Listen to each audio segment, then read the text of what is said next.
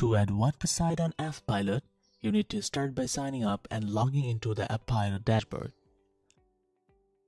After clicking the login button, you will enter the Affpilot dashboard. Navigate to the left-hand side and scroll down where you will find Add WordPress Site option.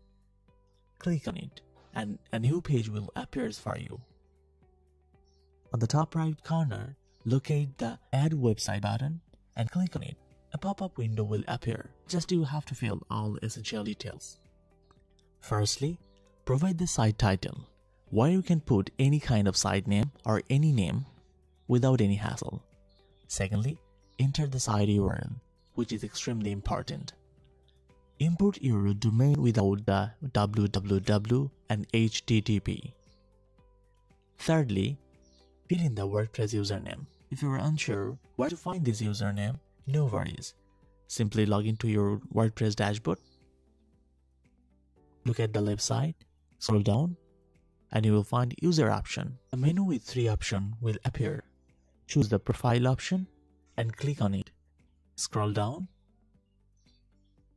and you will find your username option. Just copy it, paste it into the Affpilot username section. Now you need to input a password, but it's important to note down that it's not your WordPress login password. To get the correct password, go back to the WordPress profile section.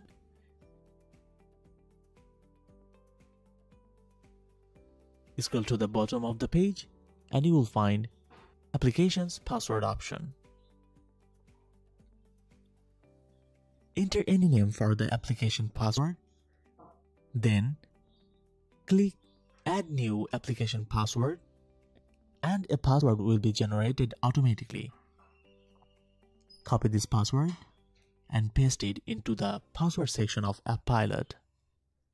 Finally, click the Verify and Add Website button and your website will be successfully added.